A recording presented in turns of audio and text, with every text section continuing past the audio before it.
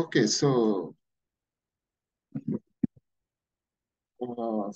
so today we'll be discussing about chapter 6 of the Mastering Shiny book, which is about layout, themes, and HTML.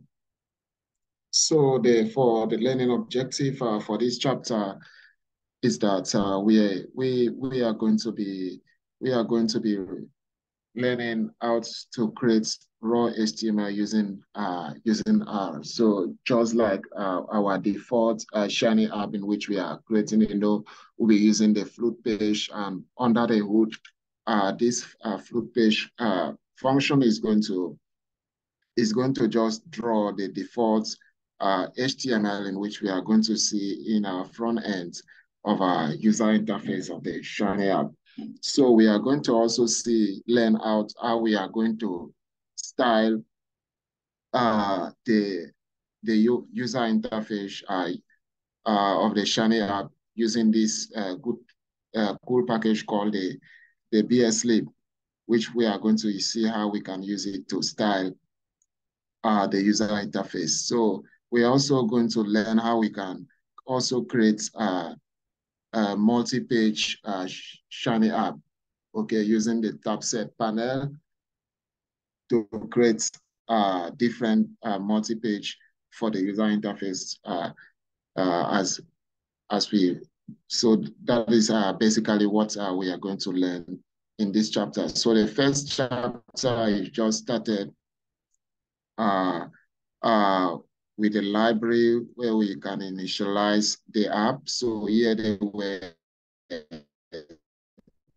discussing a single page layout of a Shiny app where they have a single app where they initialize, where they use the float page. Okay, the float page function, which is just going to, this is raw HTML. And within this raw HTML, we have the title panel. And what is the title panel doing in the app? It's just pressing the title in the app, which is a Hello Shiny, where in our own case, maybe we are developing this app for other purposes, so we can just put the title there, put the title for the app. Then the sidebar, within the sidebar layout. So within the sidebar layout, we can pass in inputs, slider inputs, the sidebar panel inputs. The input ID is observe, the label is observation, the minimum value is 0, the maximum value is 1000, and the default value when we start this app is going to be 500. So the main panel is where we can pass in our output. So what we want the user to see, where they have a this plot, okay? They have a default plot, which is a this plot. So here they said we should really focus on the hierarchy of the call function, because looking at the hierarchy, we are first of all going to start with float page. So what is float page doing?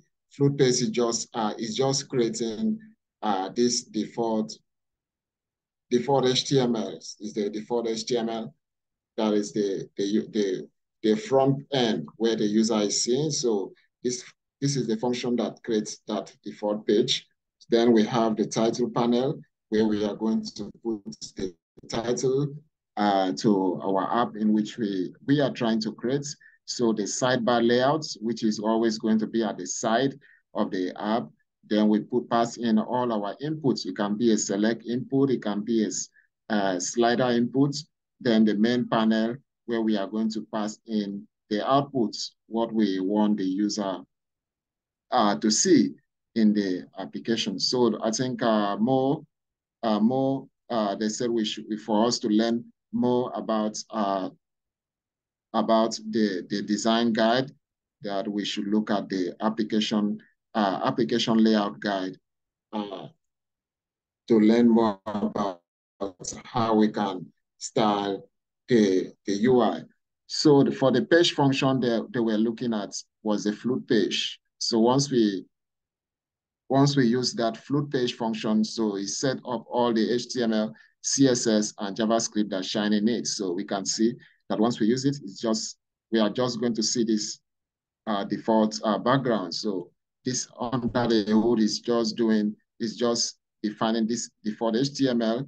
We will also use CSS and also JavaScript that Shiny uses under the hood. So for the float page, we can have several other versions of the float page. We can have the fixed page, okay?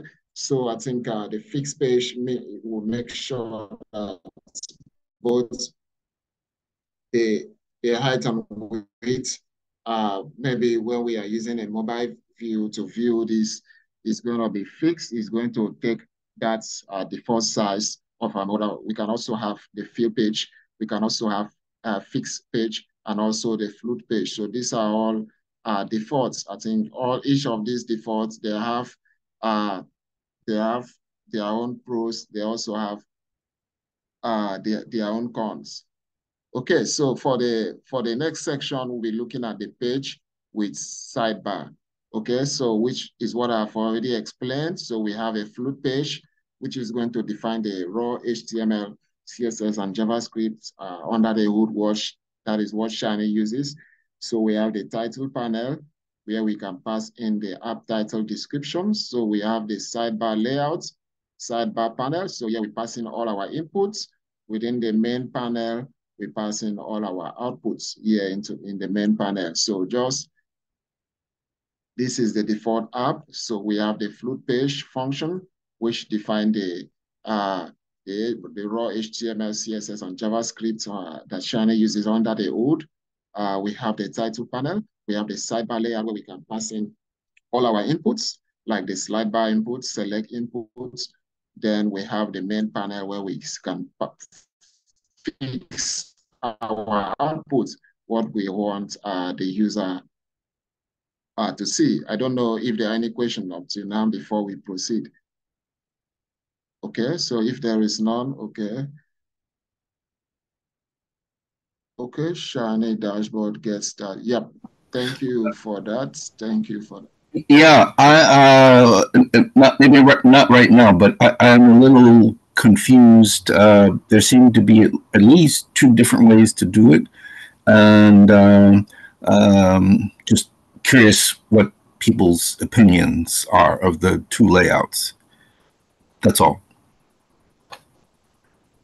Okay, which of the layouts? Is it the fill page or fixed page? Which one?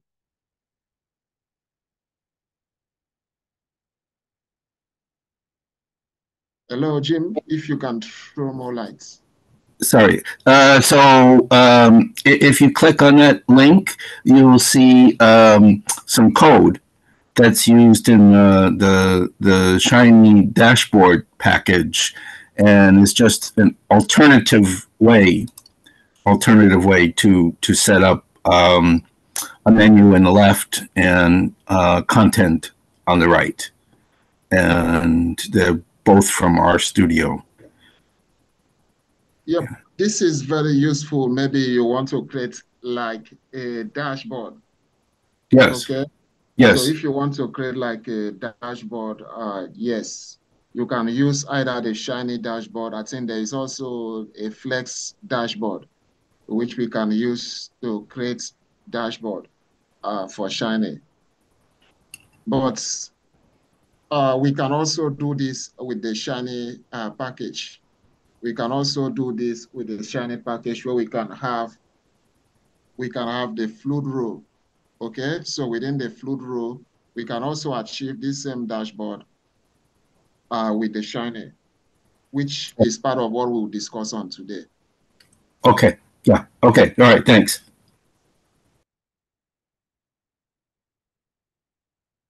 Okay, so I think I was somewhere here, page with sidebar. Okay, so I think I've explained this. So this is what we are going to have. Okay, so we go over here. So I think I'll just try to explain the code. So they have the UI. We have they make use of the float page. Here they pass in the title of the page, which is central limit theorem. So they have the sidebar layouts, then the sidebar panel. So then they pass in the inputs, which is numeric inputs. Input ID is M. The label is number of sample. The default value is 2, minimum is 1, and maximum is 100. Then in the main panel, they pass in the plots, the outputs, which is the plot outputs. They have hist, then the server, which is a function of inputs, output, and session.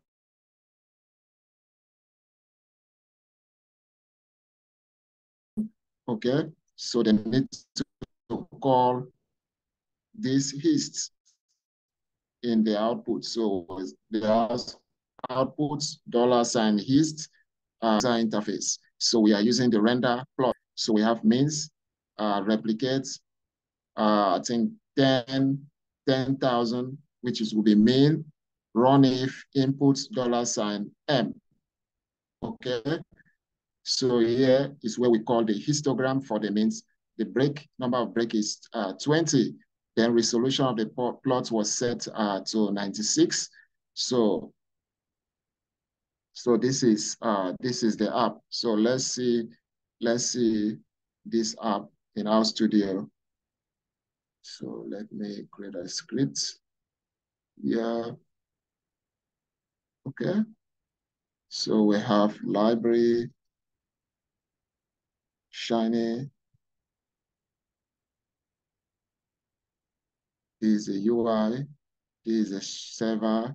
We have Shiny app. We have UI. We have server. Yep.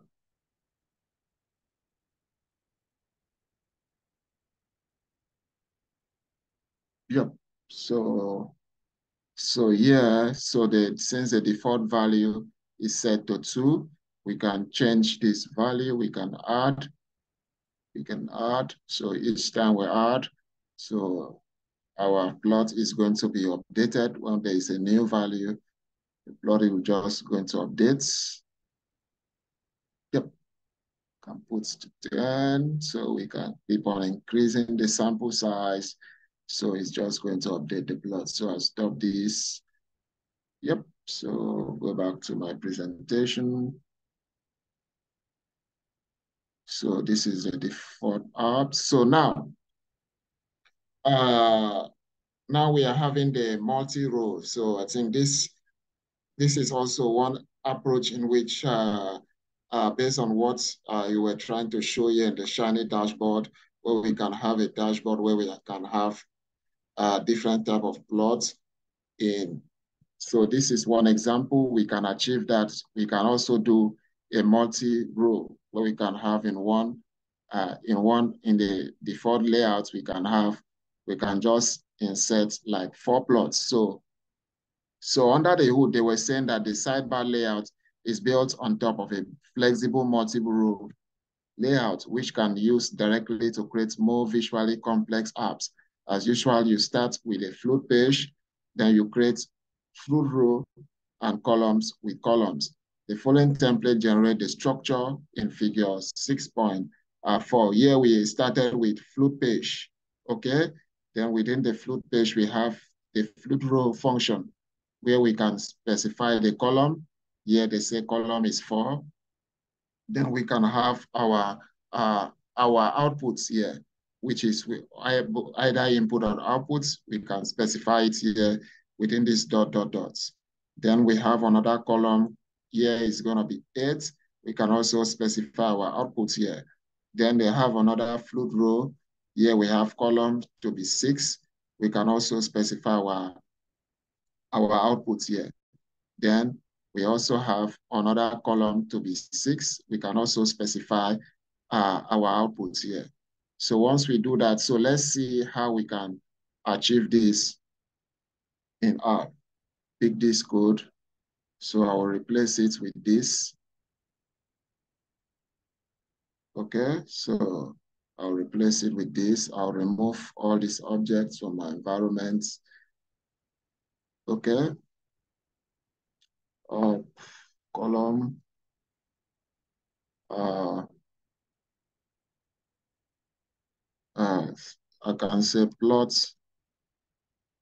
outputs. Jim, are you still with us? So we can say that this is hist. Okay. Yes, I'm here. Okay, so I can change this column. I want to use the same column width for all the plots. Let this be hist. So I can paste this here. Here I say plot outputs. Here I should put box plots. Okay. Here I can say plot outputs, density plots, okay, plot outputs. So I can put violin plots here. Okay, so that is for the UI. Okay, that is, what am I missing? Oops, okay, this is the UI. I need to save it, assign it to the UI. So now I need to define the server, which should be function of inputs, outputs,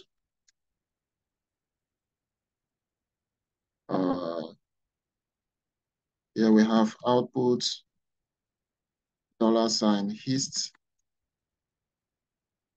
which will be render plots, reactive, we have GG. So I think I need to load my package up, library, ggplots 2, up, ggplots. So data is iris, aesthetics. So X, I think this is histogram. X is equals to separ length plus geom underscore histogram. So we are through with that. I can copy this, paste here. So the second output is box plot, okay? So here it's gonna be box plots, okay? X, so this will be Y. Here will be X is equals to separ species. So here will be field is equals to species. So geom box plots.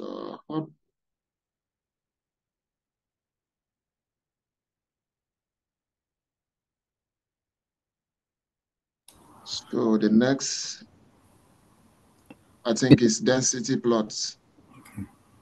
Yep, it's like someone has a question. Yes, sorry to interrupt. How many fluid rows did you set up? I set up 2 fluid row. And So one fluid row is going to have 2 plots. Another fluid row is going to have 2 plots. So in total, we are going to have 4 plots. Got it. Yeah. Okay. Good. So the next, I think the next is density plots. Up. Density plots. Oluwafemi. Yes. You need to add the geom in the box plot. Geom box plot. You said? Yeah, I think you have to add the geom. Is there? Before the box plot. Is there? Yes, I want to edit the third plot now. The there is there. This is it. Line 33. Okay. So this one is the density plot. Density, geom density, yep. So I just need to edit this. Yep, geom density is there. The last one is violin plot.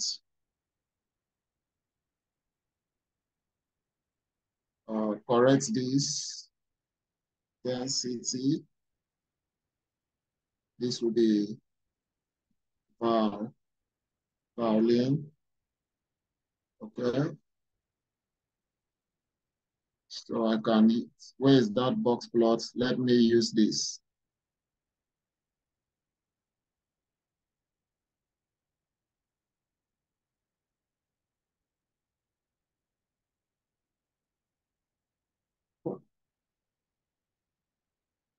Oh, violin.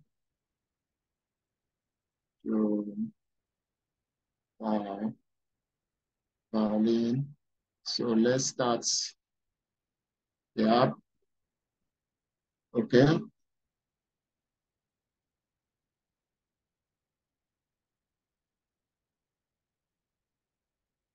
Oh, could not find function violin. Yep. So maybe I missed something here. Geom. Geom. Geom. Geom underscore Yes. violin.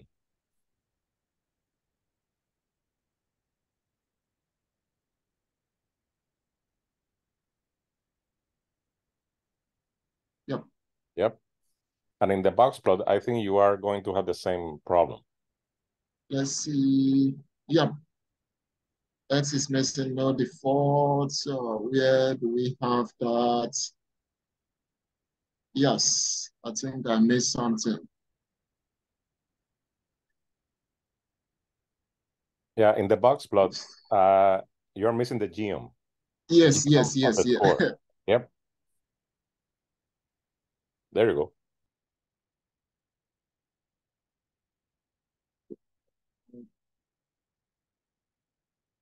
So something is still missing. The violin. Something is still missing in the violin. No, violin is there. Density plots. The density plot, yeah. Something is still missing there. Geom underscore density. Oh, what is missing? Data iris. Sepal. Let's see the what's. Oh, it's density plots.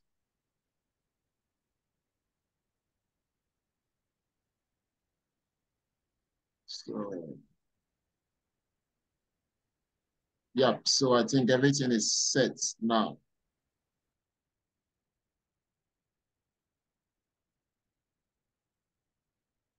Yep. So we can see the 4 plots.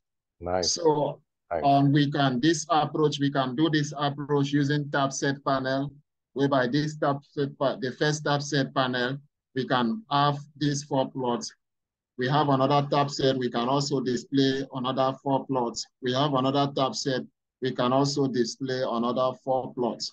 And we can see the height and width of all these plots. They are all fixed, they are all the same. So we can do this, use the same approach. We can use the same approach just as what we saw in the Flex dashboard. But the Flex dashboard in which or Shiny dashboard that you shared on the channel is that one. I think is very easy for us to build, for us to have this same plot at once. It's very easy.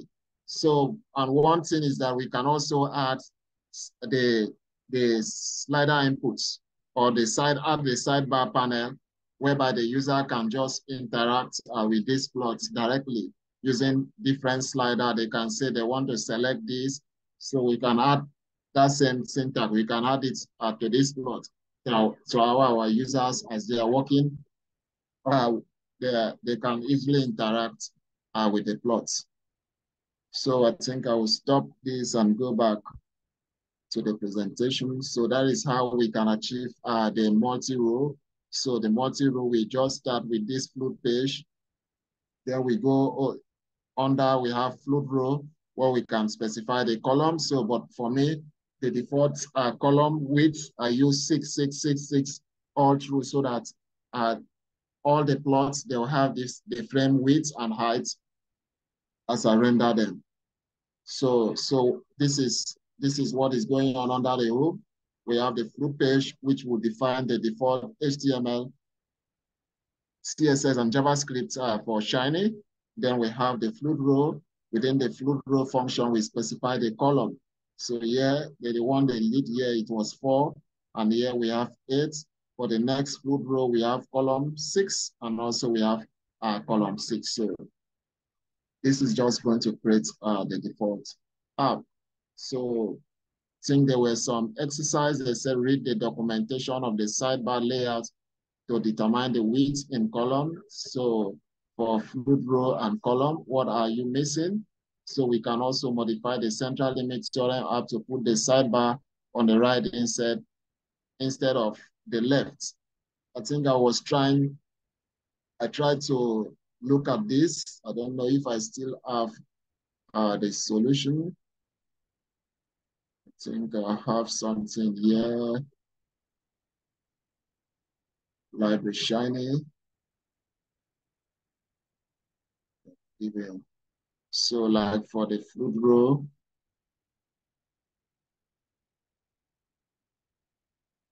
okay, so for this, I think how I was column Control Shift 1. Okay. So for us to achieve that, so once we have defined the UI, okay, so how I was able to achieve that, I just have to put position is equals within quotes right. So once I put this position is equals right, because that by default, this sidebar panel, okay, the input in which we are passing in is going to appear in the left. So, but if you want to switch this so that the inputs will appear in the right, we just need to pass in, and after the plot output, we pass in a new argument that the position equals right. So once you pass in that position, we actually want to show the position in the right. So that is when Shiny will now put that slider in the right position of the app. So, okay, so this talk about the multi-page layout for the Shiny app. So as and here we'll be looking at a new function, which is the tab panel. So the tab panel within the tab sets. So we can have various tabs. So on each of these tabs, we can have one tab where we want to show maybe like we want to show different type of plot outputs. We can be like a summary. It can be table for each tab. So each tab we can have different functionality in which we want to put in our apps. So here they use a default float page. They have the tab set panel. We have tab 1, which will be import data. We also have file inputs. Input ID is file. Label is data. Button label upload. Here they have text inputs. They also have numeric inputs. They have numeric inputs. They have tabs panel, set parameters, tab panel, visualize results. So we can see this, that we can have import data, set parameters, visualize results, and each of these tabs, they are appearing in a horizontal position. But I think they discussed that one drawback of this approach is that there is a limit to the total number of tabs in which we can show, okay? In which we can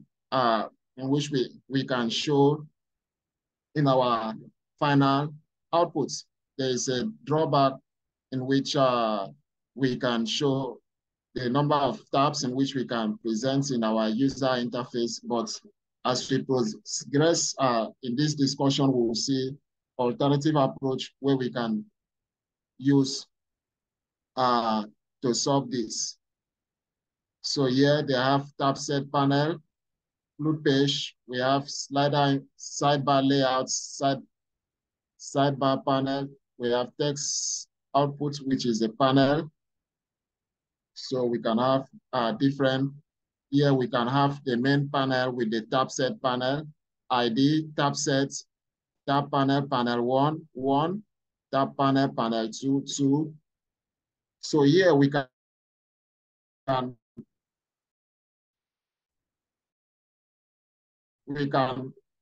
use this code or tab which the user is selecting at a particular time. We can maybe want to know which of the various tabs in which the user, so we can just reference that in the server, input $ tab sets. So once the user is working with the app, we can know which of the tab in which he or she is selecting at a particular time. So for us to overcome that problem whereby the text, because we have a limit to the number of tabs in which we can show in the user interface. So here we can overcome that using the navbar list and navbars, okay, which is going to show it either that rather than horizontal position is going to take the vertical position, just like a drop-down menu, because we can have the navbar menu, which we can see like a accordion drop-down, which will show different tabs of outputs. So we can overcome that using this navbar list panel. Here we have the flute page, navbar list panel ID is tab sets. Heading, here we have heading 1, we have tab panel, panel 1 content, heading 2, panel 1, tab panel, panel 2 content, tab panel, panel 3 content goes here, such that once the user is selecting panel 1, we can see panel 1 content. It can appear here. If we select is in panel 2, we can see the panel 2 content appearing here. Okay, so here, this is an example using the navbar page. This one is like a navigation page where, okay, it's like somebody wants to speak. Just a comment. When I did some practice things with this, the coding becomes impossible because all the panels are similarly numbered, and it just became a mess for me to keep track of things to get it right. So yes, it works, but I don't like this approach. Nothing to do. I just okay. That's all. Yeah, I get you, because if you make one error, you need to go back all over again to see where you really make that error. Maybe you want to, it becomes very intensive because you need to code all these tabs and you need to specify them correctly. If not, it might not work the way you want it to work. I think I have done this before when I presented this chapter. So like now we can just click on panel 1. So when you click on panel 1, you can see all the outputs for panel 1. You can click on panel 2, it will display all the outputs. If you want to display all the output just like a multi-row that I used before, where you have 4 plots, is still possible. You can show all the 4 plots in panel 1, show all the 4 plots in panel 2, show all the 4 plots in panel 3, and also the sub-panel. Remember that the sub-panel is navbar menu. It's a menu that have different lists of tab sets. Because this one is a navbar menu, we have how many tab sets? We have 3 tab sets in just this sub-panel. This sub-panel is going to have 3 tab sets. So I think this is very, very useful because we can have a drop-down of different tab sets that we want to see in our UI. Then we now make sure we specify the outputs in each of those tab sets. So once we click it, so we can see the result appear. We click this, we can see the result appear. We click this other tab set, is also going to display the results. Just as Jim said, I think at times, because when I first work on this, at times I'll make one error. Once I run it, it's always giving me an error. So I need to go back and look at the structure, how I arrange the code again before I'll be able to fix it. Then the code is going to work. Okay, so I think this other part talks about the bootstrap, because if you want, the book tell us that if you want to be very, very productive in the type of app in which we are building, that we should spend more time in the styling of the app, because each organization that we are building app for, they might have their own templates. So we need to spend more time to style this app to improve the look of the app. So, and there is this very good package called the BSLib. So this BSLib package is going to help us to style our app with this. So we just need to call this BS_theme function.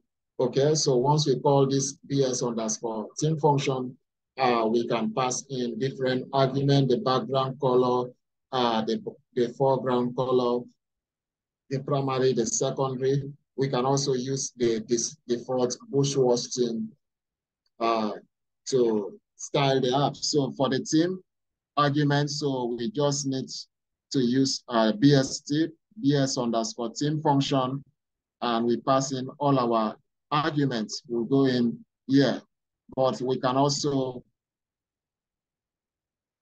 use the default bushwash theme, so we can specify darkly. So once we use that, it's going to build the app using the default dark theme, bushwash theme for the user interface. Then, but we can also preview. We can also preview other theme. Here we set a default theme. Okay, the background color is this. The foreground color is white. The base font is Source Sans Pro. Okay, so we can also preview this theme in our studio. Let's see that in action. Go back to our studio. Okay. BS_theme. Library.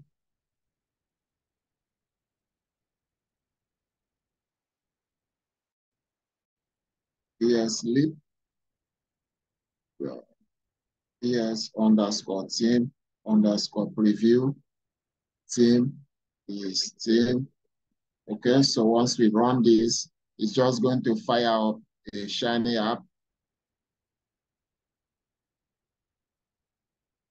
It's going to fire up a Shiny app.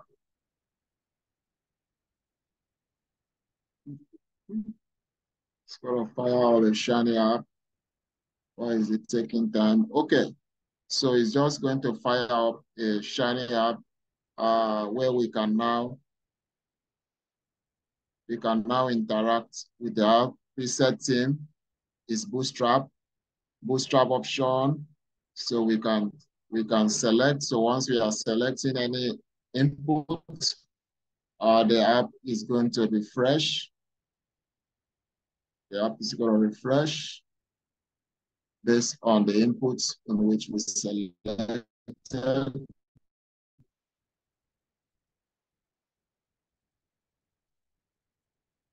Okay. So this is the default background color we select. So, but we can select a different color. We can say, let it be this. Okay. So the app is going to update. And as it's updating, the code. Okay. So we can check this. The fonts. We can pick Source Sans Pro. We can see that is a default font. So if we are through with the customization, we can just stop the app So once we stop the app, we can see that this is the updated code. BS, we can see the updated code here. BS team updates, team, okay, background, font scale. So we can now copy this and now put it in our script that we are using. So that is now going to have the updated code, which is going to update this default theme in which we set. But also when we are using the BSLib package, at times we create different visualization. So if we want our visualization to go with our default theme in which we have specified, we can use this thematic package. So we just need to call just one line of code in the server, thematic or shiny, and this is going to be ensure that all our plots is going to use our default theme in which we just package. So it's just going to use that default theme in all plots in the final output. So yeah, this was an exercise that we should use the BS theme preview to make the ugliest theme we can, but though I do not do that, so it's just still going to be the same output approach where we start using the review function to review all the inbuilt theme is for us to just play around with that function, try different approach. So we now copy that code and paste that this is the final code for the theme in which I created. So here they say under the hood, Shiny is designed so that our user can, you don't need to learn about the details of HTML. However, if we know more about HTML and CSS, so it's going to make it very easy for us to style and design the user interface of our Shiny app. So we are going to make a more outstanding design, a more outstanding user interface for as our user is interacting with the app. So if we know a little knowledge about this programming language, so and for us to work with the HTML, so we need to also look at the HTML tools package. It's also a very good package if we want to really add a lot of HTML components in the user interface of our Shiny app. So we can see a default example here where they have the UI loop page. Instead of them to use the default Shiny code, they are writing raw HTML code. They are writing raw HTML code here, okay, which is a P class, my class. This is some text, okay. This is a closing tag. This was the opening tag. So they were all writing raw HTML code here. Instead of them to write the default R code we are used to, they were writing raw HTML code here. So we can do the same thing within Shiny, and it's still going to work. This is a raw HTML code header 1. This is a heading. This is a paragraph. This is some text. Class, my class. This is tag URL, tag first bullet, second bullet. So we can see that we can write our raw HTML code, and Shiny is still going to understand how to render this code in the final outputs. So, but they do advise that if you want to learn more on HTML, CSS, and JavaScript to make a compelling user interface, they do recommend this book, Outstanding User Interface with Shiny. Okay, so in this book, we are going to cover all these 3 components of the Shiny app on how to use the HTML, CSS, and JavaScript to customize the user interface of the Shiny app. I don't know if there are any questions, because that is the summary. We have seen how we can use flute page, how we can use the tab set panel, and how we can also use the navbar menu, and also navbar lists, and also how we can style the user interface using Bootstrap, which within the BSLib library to style the user interface of our Shiny app. Yep, I think that is all I got. I don't know if there are any questions. I have a question. If you could go back to one of your earlier, where you were doing box plots and histograms. My question is actually about reactive, but I hope you don't mind if I ask it. Okay. Just any histogram. Okay. So on line 28, you don't have a number of bins. Yes, right? You can specify. Right. The bin widths. Well, maybe I've got the wrong. It's histogram. There's no bins. Okay, but I guess my question is, why don't you set the bin width to something? That doesn't matter. Just in any number. Let's say 10. Okay, yeah. That 10. So this is, you've hard coded it. Suppose you wanted to make it something that the programmer, not the user, the developer could adjust. So you want to make it a variable, but only the programmer can tinker with it. So you make the variable, X, and earlier in the program, the programmer sets X equal to something. Is that reactive? Do we have to make that, put it in a reactive value? Do you understand what? Okay. Yes, I got you. That means what you mean is that you want it in such a way that you don't need to, you set a limit for the bin width. Should go between this limit to this limit, and you don't want to, you want it in which as the user is interacting with the app, they can choose different, they can iterate between different bin widths.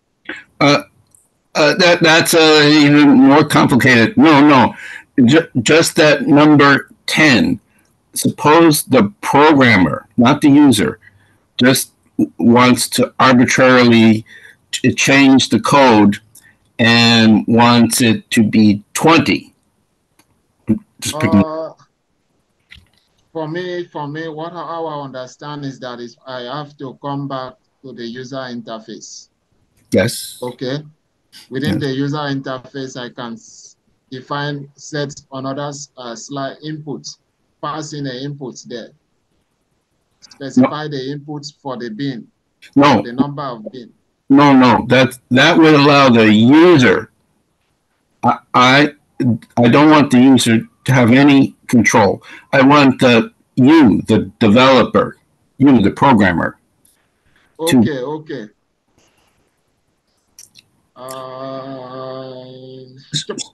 So that will be like you writing your own function for the number to specify the bin width. No. Why don't you change the 10 to foo, F-O-O. F-O-O, okay. No. Change it to foo, F-O-O. Like this? Yeah. Okay.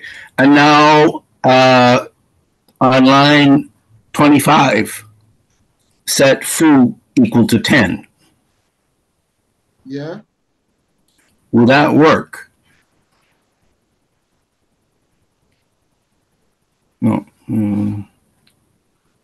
Like this? Yes, but I think foo is with, always. Yes. Will that work?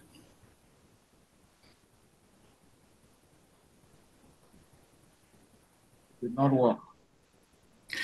You return an error. You put it in quotation marks. Take out the quotation marks.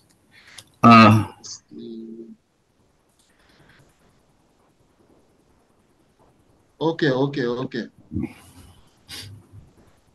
Right.